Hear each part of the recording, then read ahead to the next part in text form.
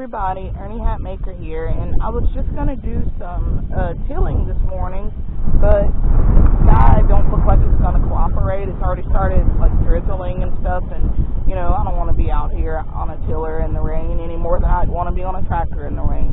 So anyway, I'm going to show you what's going on real quick on the pallet.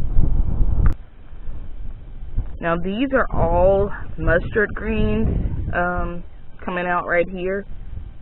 I've got a little bit of kale planted further down.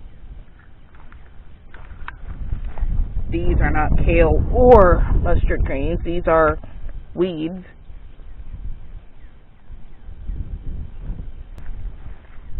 The Swiss chard, I've kind of thinned it out a little bit. And some of it's just kind of peeking underneath the pallet right now. When it gets a little bit bigger, it'll push its way out. That's my hope anyway. There's also grass and weeds in here too, which, you know, they're not in the part of the pallet that's been covered by landscape cloth. It's just they're on the outside and kind of going sideways and stuff. Weeds are persistent. I still don't know what this is. I don't know if I planted it and forgot, like, because I had a wildflower mix that I put in a pink bucket, and then the wildflowers didn't grow. And so I decided I'd put rooster combs in here. And my rooster combs grew, and they're gone, and now look inside there. There's leaves that look like this thing. Do you know what this is? Can anybody identify this thing? I don't know what it is. I'm pretty sure it's a wildflower. It might be something that was inside the wildflower seed packet and just grew, because this was here. It had to be here at least a year now. So this thing, whatever it is a year old. I've got various tomatoes here that I had bought. These are, well, except for this pepper here.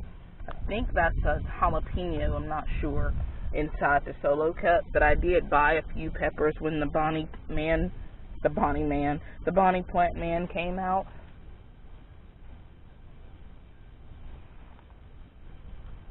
I've still got some carrots I have not harvested yet, and I'm just gonna leave them in a little bit longer because they've gotten thicker.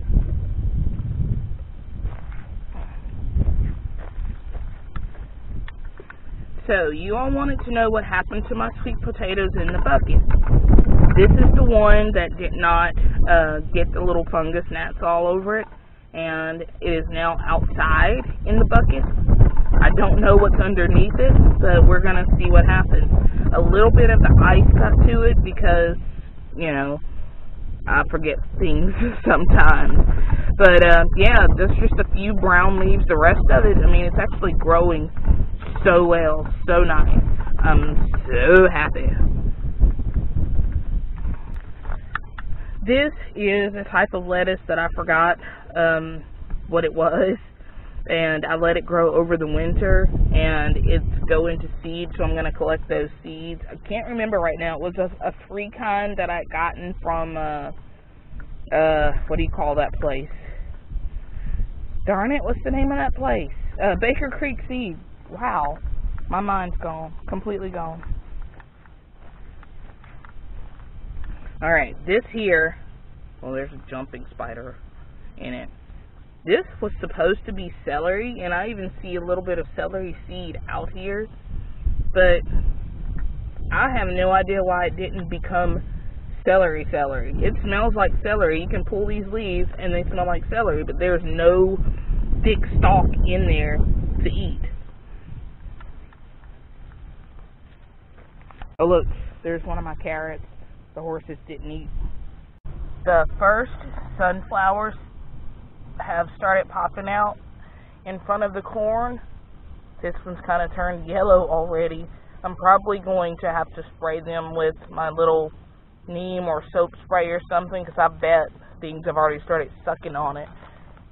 Trying to stop it before it starts. Yeah, there's another one that hasn't opened up yet.